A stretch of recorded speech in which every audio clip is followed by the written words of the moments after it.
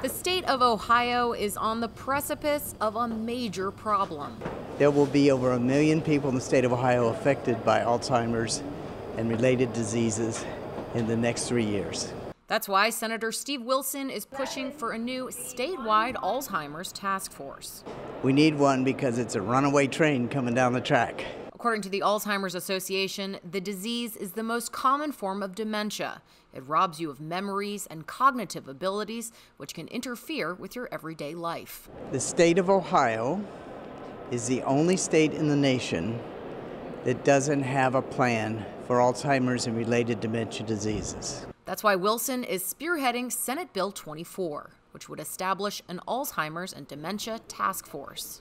So who's on this task force exactly? Well, it's comprised of 28 people who are all experts in their field. That includes representatives from nursing homes, someone who helps with Medicare providers, somebody who is a physician that specializes in Alzheimer's care, as well as somebody from Medicaid.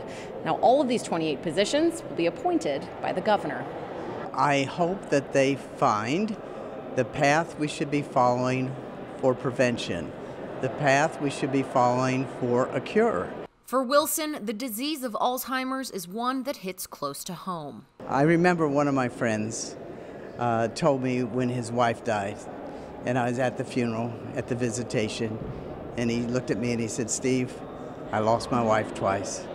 I lost her when she didn't know me anymore, and I lost her when she died." The bill is showing strong bipartisan support from both chambers, including from Representative Tavia Golansky, who is also personally affected by the grips of the disease. Unfortunately, my own mother was working on her 8th book when she needed to be placed in a nursing home, and so I'm familiar with dementia and issues similar to Alzheimer's, and all I'll say is that it's time that we look for a cure. It's time that we do more than we're currently doing on memory care. And so certainly the Alzheimer's Task Force is something that's needed for Ohio. Wilson says the task force will be charged with creating a report that outlines the best practices to tackle this looming problem. He says it won't end up costing much either, since all the positions on the task force are volunteer. The bill's expected up for a vote later this week. For Spectrum News, I'm Molly Martinez.